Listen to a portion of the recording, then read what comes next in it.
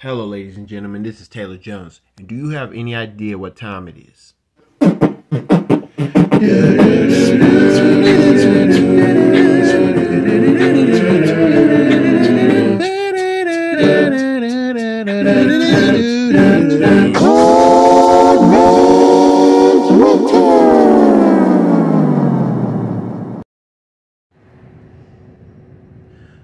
Hello, ladies and gentlemen, my name is Taylor Jones, and welcome back to my YouTube channel, TC Jones Edits. And for those that didn't watch my last episode of Cold Man's Winter, don't worry, the link will be in the description bar down below, description box, whatever you may call it. But right now, what am I doing for today? Well, I'm here to bring you another episode of Cold Man's Winter. But what am I talking about today? Well, last week I talked about vulgarity, and as a way of saying, watch what you say. And I felt like I was doing a little bit of preaching, but I'm not a preacher.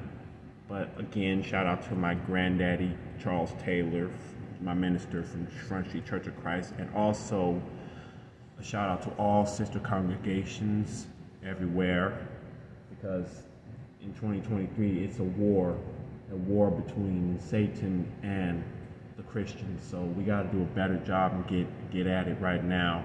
And as my cousin Olympia Pringle would say, I want more him and less of me, which I mean it from the bottom of my heart. Shout out to Olympia Pringle as well.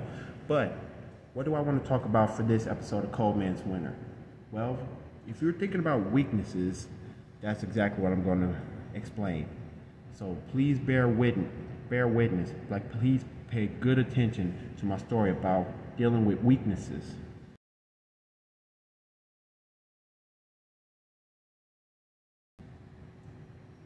Now, when you think of weaknesses, you think about a lot of things. You think about name calls from bullies and even family members who don't mean a hill of bean towards you. Like they expect you to know things, but you're making it hard for yourself. They gonna blame this on you, and they even wanna cuss you out. They don't want to see you succeed. But that's the devil's work. But when it comes to weaknesses, you gotta remember that there is always a chance to expand your power. You gotta be strong. You got to do what you have to do to survive. And besides, just like every time I end my episodes of Cold Man's Winter you always see a biblical verse that I put in the end credits, and I mean it. I gotta get my Christianity in order. I gotta put myself in check, even when it means to read my Bible, which I gotta work on that. I really do. I'm not gonna lie about myself. I gotta be serious, and that's what I've been doing for a while. So when it comes to weaknesses, I can tell you a story about a guy named Lenny. Lenny, who is he? It's fictional, like all of my stories are. Even when I put all of my family members and everybody that I know, like tell a story like how they gonna turn from weak to strong. Lenny, born as Leonard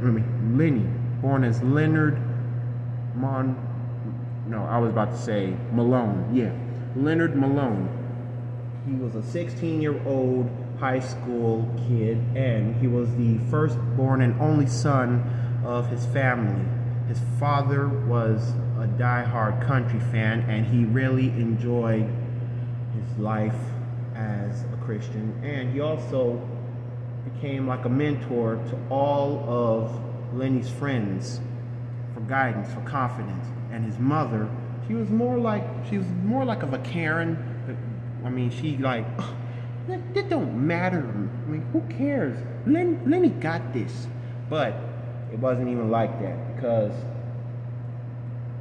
when he and his family moved to Hartford, Connecticut, like he was 14 years old. He left another city from Connecticut because, let's just say that his school was burned down by some bullies who had no potential, and they flunked their senior year. They couldn't even graduate. They have to go to summer school, and they were like, forget that.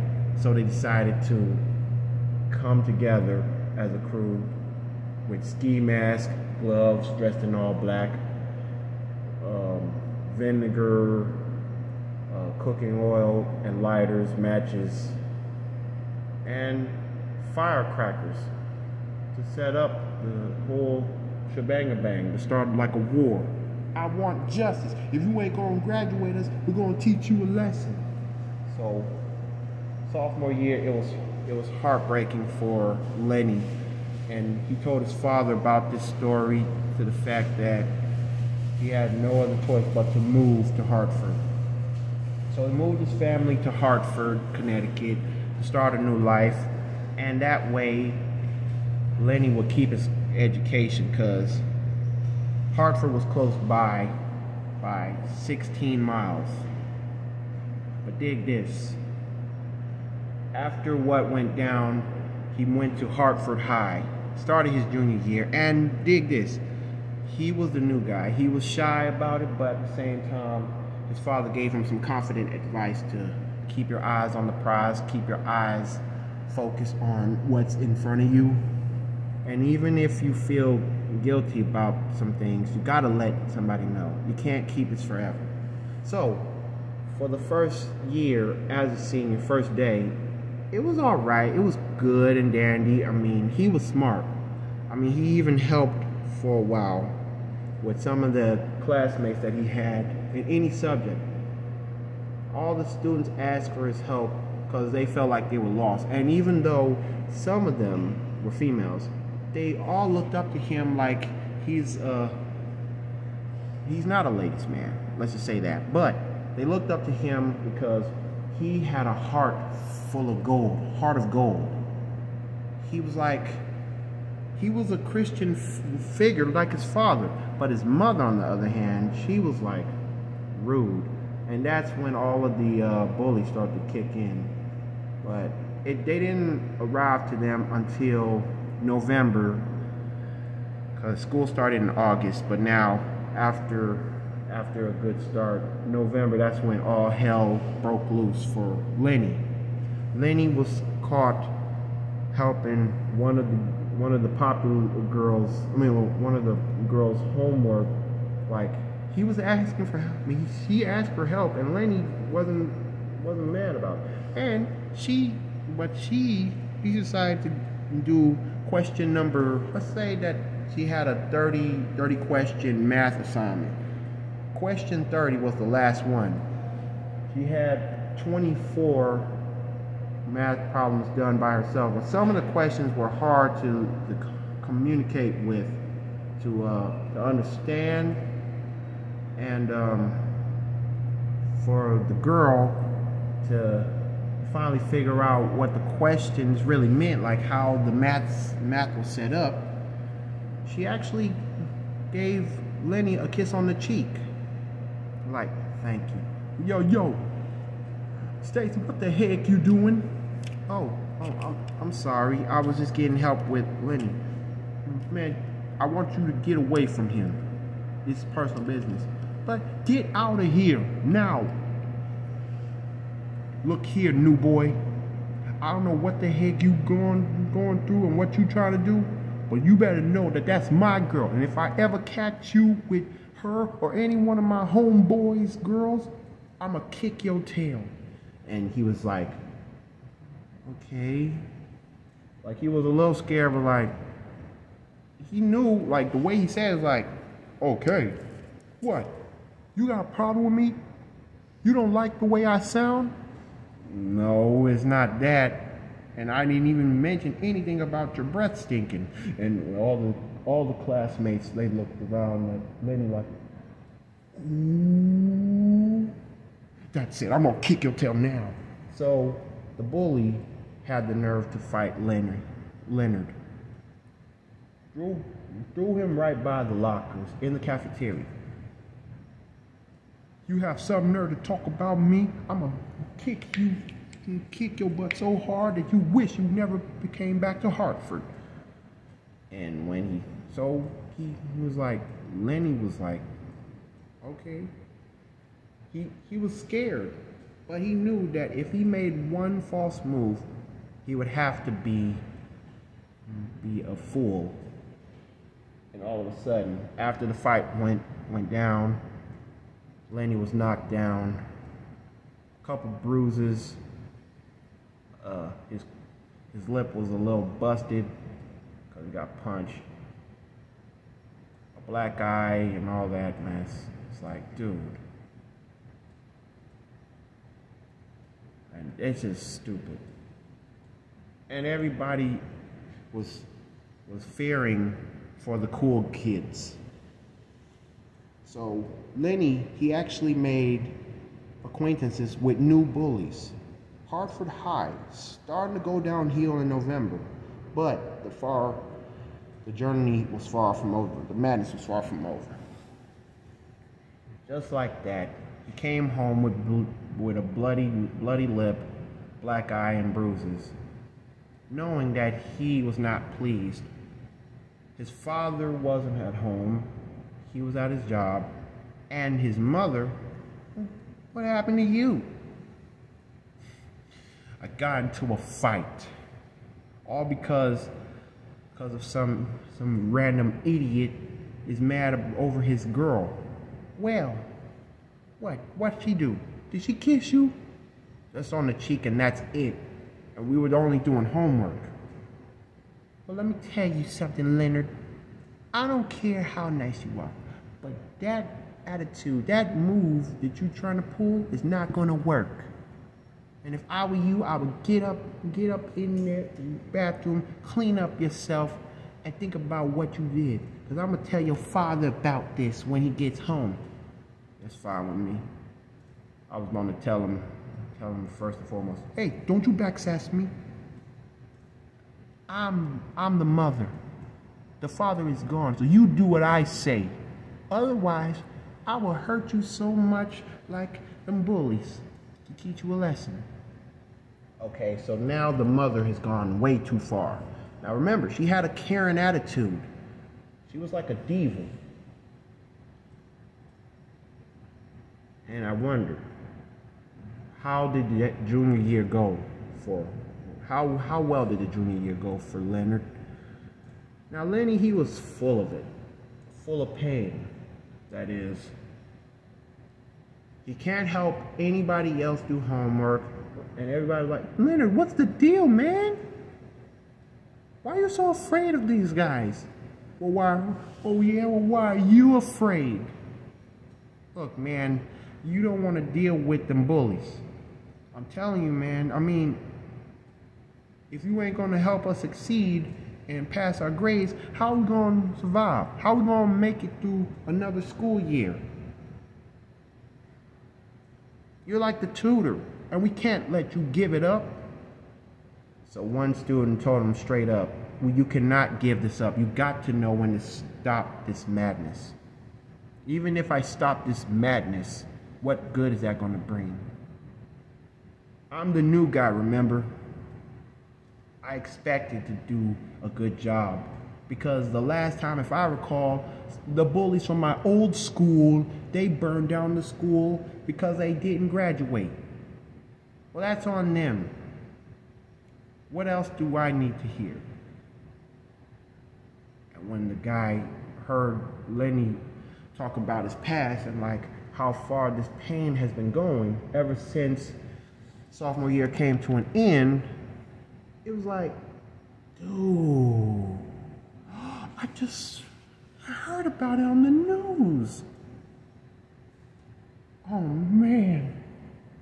So the guy who was concerned about Leonard, he went to the bathroom and prayed for Leonard to overcome his fears, his weakness, and also blessed the bullies that started an arson. But dig this, before December came to an end, the individuals responsible for burning Lenny's old school, they all were tried. They were all apprehended, like arrested. They were all tried because they were like adult related, like 18. And they have to be in a juvenile committee for 18 months. And also they would have to go back to school. after their time is up.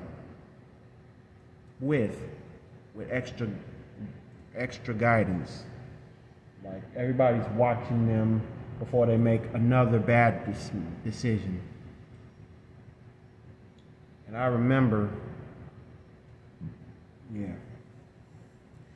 But for a tough beginning of Hartford High School, Mr. Malone, Leonard's father, he came home one day and he was crying, looking at a picture of his mom. And Leonard stopped by and comforted him. Oh man, how I miss you so much. Grandma was crazy about you, wasn't she? Well, honestly, she was strict as well. Yeah, Leonard was very, very heartbroken to hear his father break down. And when his father broke down, he knew that some things didn't add up. Because his father, Lenny's father, told him, based on the issues that he'd been through before Lenny. He even told him about the time when his mother forced him to fall in love with Lenny's wife. Lenny's mom. She was very strict that no buts, no ifs, ands, nor buts about it. I make the rules around here. Your father's already deceased. What good is he gonna do? Nothing good. It's kind of like the same thing that happened for Lenny's wife. Leonard's mom. I'm sorry. Leonard's mom, she had the same attitude as Mr. Malone's mother. All over love. I mean, she even put the Bible in this, as in, honor your mother and father, which is the #1 commandment that everybody needs to follow. But dang it, she took that commandment very seriously. It's like, he didn't know how to speak out. And not to mention, one day she even caught him playing Tom Jones's "What's New, Pussycat?" Whoa, whoa, whoa! Turn that off. What's wrong, Mom? That song is a curse. A curse? Why? It doesn't make sense. I do know why. That song, if you ever think about that song, that'll be like a curse. Why is it a curse? Like, what's going on? When she said that, it's kind of like based on the fact that she was detailing that the word pussycat is like an offense. It will compare to how weak you are. But that's exactly the problem. Mr. Malone was the pussycat that was mentioned in the song, but his mother said it in the worst way, like an offensive way, like negative way, as an insult. So she's saying that if he listens to it and sings along, then he's insulting himself. And that was just weird. And even if you have your first child, you better not let him play. And all of a sudden, it's like a nightmare that he couldn't let go. But then, back to reality. Lenny, he actually heard the song. He actually heard that song by Tom Jones. He felt like, at first when he heard it, it was kind of like, wait a minute, why does it sound like an old opera song? But it wasn't. It wasn't an opera song. It just stood out. Like, when you're dancing, it's like dancing in a 3-step. 1, 2, 3, 1, 2, 3, 1, 2, 3, 1, 2, 3. Like dancing in a triangle. He even tried to play that song in piano, and he got better and better at it. But when he did that, well, I wouldn't play that if I were you. What's wrong, Dad? Your grandmother said this is a cursed song. If you play that song, sing that song, you'll be what the title of the song is. Wait a minute. Why? I just don't understand. Trust me, you don't want to do that. But let's just say that Leonard didn't know at first, but since he went to the music room in high school, Hartford High, he played that song. But this was like during his break. After lunch, after he eats his lunch, like he eats his lunch for 15 minutes, he has a bag full of lunches that he made for himself. His mother won't provide for him. His father, he expects better. And he was always busy. Like, for the tutor that he was, like a helper, he stayed away from all the individuals, like the bullies girls. They were fed up with him. But this was back in February, Black History Month. And the so-called talent show was in April. April was when the talent show was about to take place. But he still had to help out some folks. I thought I told you about helping everybody out. But that's not your girl. I don't care. I'm still in charge. You know what? Fine. If you want to kick my butt, so be it. Let the whole world see it. Heck, let the whole faculty see this. See it to believe it. Go ahead. Throw me by the lockers. Punch me. Give me another black eye. Bust my lip again. I mean, Lenny was starting to be overwhelmed and confident at the same time, but he still lost the fight. He still got jumped. But then again, one of his girls tried to help. Back the heck up! No one helps this fool. Get going. Like, everybody had to mind business. And the guy who prayed for him, like, dang it, Lenny. I told you. He wanted to say that, but if he said that, he would hurt his own heart. Like, who the heck am I to judge? See, that's the thing. Nobody was pleased. Some individuals like, that's terrifying, man. That's pitiful, man. If when you talking noise about Lenny, who's more pitiful? You guys are. But Lenny did not let it slide. He did not let it slide on a bad note. He just got up, cleaned up his bruises, went to the music room, and played the piano. But even though it's kind of like he disrespected the warning, like, why is it a problem? So he played the piano, he played What's New Pussycat, and just sang along with it. And all of a sudden, the bullies girls, they spotted him. I didn't know he can play piano. So they walked in and they sung along with him. And yes, some of the band members, the marching band, they played along with him. And they like had like a little performance of a lifetime. And the girls, they actually stomped and they sang along to keep them on tune, keep them on tempo. And that was like amazing.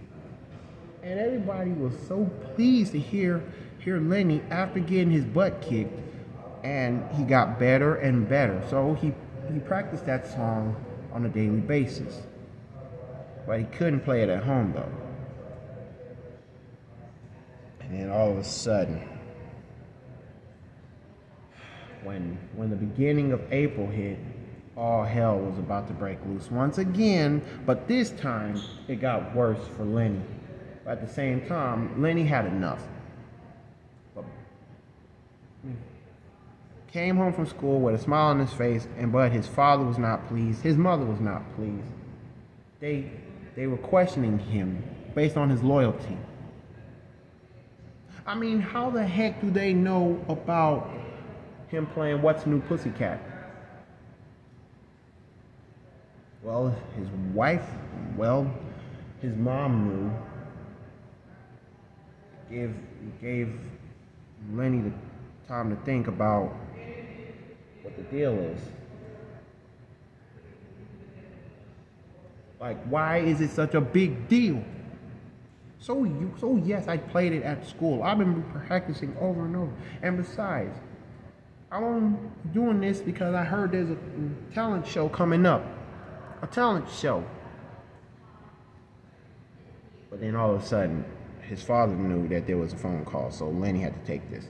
And his mother went off on Lenny like crazy. First you go on Karen mode, but now this is ridiculous. Very ridiculous to the fact that Lenny had enough of his mother. Lenny was so mad at his mom, and I don't need this crap. You're not a mom. You're as worse as my dad's mama, or AKA my grandmother. You're so strict. You think that song is gonna put me in shame? I'm already got bullied. I already got jumped. But now I find music as a better part of me. You're just gonna have the nerve to get on me. And until then, she did the dumbest move. As a mother who cared less about his firstborn son, her firstborn son, she grounded him. And she wanted her to stop thinking about that song, stop thinking about the competition, like the talent show. And she even wanted him to forget about his junior prom. And if ands, no buts about it was said. Fine. He slammed the door. And then Leonard's father came in after the phone call. And the phone call was so busy, so strict, that kind of like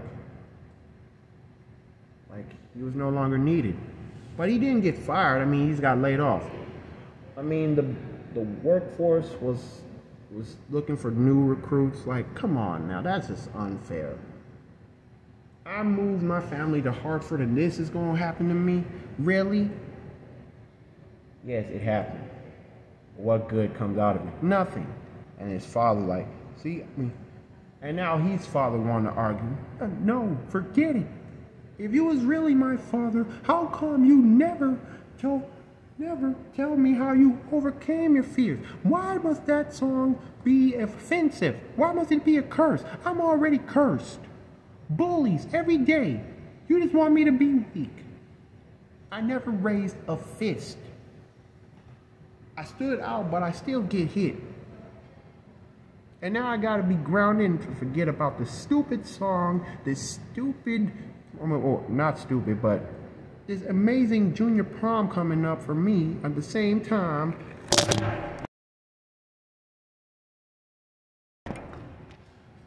Forgive me, guys. The stand is acting really funny today. And now the talent show. Have you ever stood up to your mother before she died?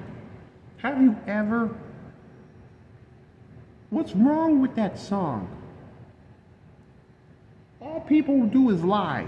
They make you feel weak. I'm tired of being weak, and now I'm grounded for this stupid nonsense. And the bullies were smiling all throughout school. I mean, look at us. We're in Hartford now. You want me to be a fool again? What are you, a darn fool? You couldn't play Tom Jones' What's New Pussycat, but you became one from your mother. I became one from the bullies and my mom. But you, I won't accept. You're the only father figure I have. Nobody loves me. That's on y'all.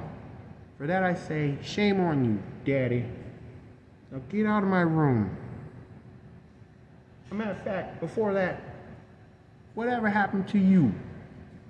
You used to play the Isley Brothers Contagious. Because I'm going to tell you, women are contagious. Your mother was. My mom is. Have you ever thought of the divorce? But when Mr. Malone went to bed that night, he slept, had nightmares, he was sweating, and bam, it just clicked. Last time he spoke to his mother, I'll think about it. Trying to please her, like no need to argue.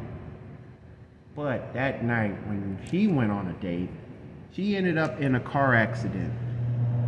An 18-wheeler hit Mr. Malone's mother. He spotted me, he was wondering, tried to call her and made up his mind and said, no, I will not. I made up my mind, no. But then, it was too late because he spotted her on the news. Dead at the scene. He had to bury his mother like a week later. He was so afraid that he didn't want to disrespect his mother's wishes. But since his mother was dead, he had nowhere else to turn, nowhere else to go. But then he realized, he got up early one morning. He was right. So he went out, he got up, he played the Isley Brothers Contagious, knowing that this got to end. His fear that held him back for so long has got to end. So the very next day, the girls were asking if he was going to be in a talent show. I can't. I'm grounded. And the guy that told him, dude, haven't you been hurt enough? He wanted to raise his voice. He wanted to kick his butt. Now don't tell me you're a bully too. How come you never stood up to your bullies? Why does everybody think I'm a pussycat? What's new, pussycat? Well, you want to take care of my dirty deeds? You want me to take care of my own dirty deeds? Do it yourself. I'm grounded. Who needs a mother figure? And it's like he's questioning, he's answering the question like, who's slowing him down? His mama, his grandmother's dying words to his father, and the bullies. So when the bullies came to him, I don't give a dang about them. He tried to avoid them, walk away, but then all of a sudden, he got into a fight. He elbowed the bully in the nose, crotch kicked him, threw him in the trash can. The other bullies were like, they about to get him too. But all of a sudden, the guy who wanted to get mad at Lenny, enough! Back up! Back off! You fight him, you fight me! So he knew. So all of a sudden, the whole world, the whole class, including the girls, they had enough of this bull. The bully's bull. So they went home. They ran away. And and the guy that wants to tell Lenny, I told you so, he admitted he was afraid too. Everybody had a weakness to stand out. Everybody was pleased, and everybody else who watched it gave Lenny and the friends who stood out a round of applause. But the journey was not over. When he got home, he sung What's New Pussycat with all his might. And his mother, the Karen mother, had enough. Enough! So she came to him and asked him about his loyalty. Once again, well, you can totally forget it. I kicked the bully's butt today.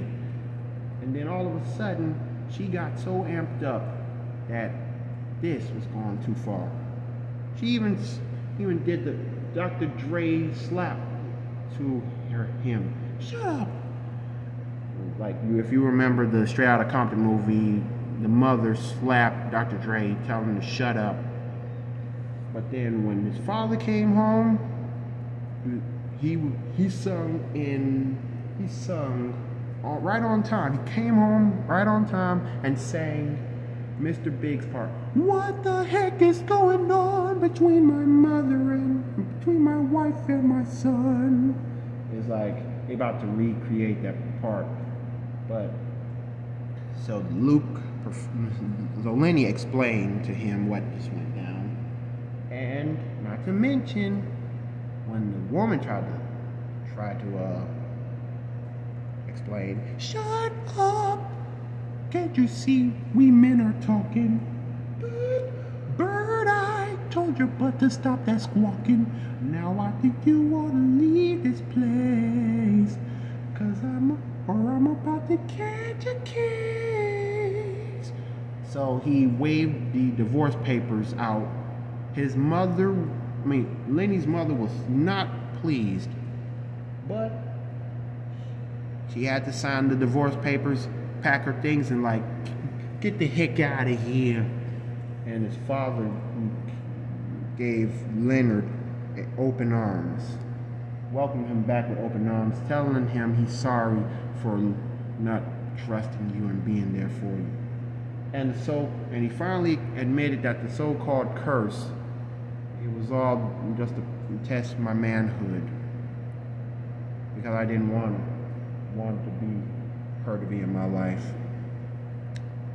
So when the night of performing, the bullies had their time. They performed, but when Lenny, he got on the stage, some people, the bullies were laughing at him. But he played the song, What's New Pussycat? He performed, but his father joined along with him with a guitar. And the bullies' girls, they stomped, clapped, and sang background. And they had a heck of a night. Even the marching band members played along. And guess what? Later that night, he won the talent show fair and square, along with his father on his side. A family tradition. The curse was officially over. The so-called pussycat weakness, it was dead and gone. He's no longer afraid. He overcame his weakness with strength, including his father. So Leonard Lenny Malone won the talent show in junior year in Hartford High and became a big news for the Hartford local news. And he went to junior prom, and his father was very proud of him that he stepped up. And he's proud of himself from overcoming his fears. With all that being said, the bullies, they started to get their acts together and ask for forgiveness. And Lenny, he continued to help out other individuals with their homework. That way that he would help Hartford High get better and better with grades. And it became his lifelong dream to be a helper, a mentor like his father. And his father actually became a music teacher for the high school himself, because he got himself a new job, and they live happily ever after. No longer weak, but strong at the same time. And with all that being said, thanks for listening to the story about weaknesses, how you can turn it to weakness, how you become weak and become stronger. It depends on how serious you taking your time. With all that being said, thank you for your quality time. This has been a powerful move for me, even though it's been a tough journey, because I still feel like I gotta overcome my weaknesses as well as you guys do.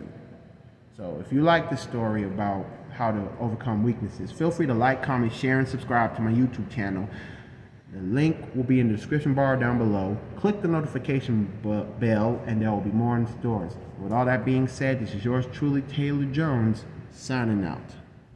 Oh, hey guys, and before we go into further details, like before the end credits, I just want you to know that I totally forgot about the Sweet Lady of the Week. Like, what is the point of me doing a video of Cold Man's Winter without mentioning the Sweet Lady of the Week? And for those that's wondering who the Sweet Lady of the Week is, that will be none other than Miss Carissa Clark Cliff. And to Carissa Clark Cliff, if you're watching this, I somehow forgot about mentioning you earlier, but I'm trying to make it up to you. But okay, I'm saying buts too much. No more buts, okay? But for real, seriously, on a serious matter, shout out to Carissa Clark Cliff, and this is for the special friend that she is, and I had to give her a quick Sweet Lady of the Week shout out. But anyway, like I said before, link to the last episode is in the description bar / box below. Like, comment, share, and subscribe. Click the notification bell for more, and there'll be more in stores. And now, I'm off. So thanks again for watching another episode of Cold Man's Winter. Looking forward to making another one coming your way in a few days.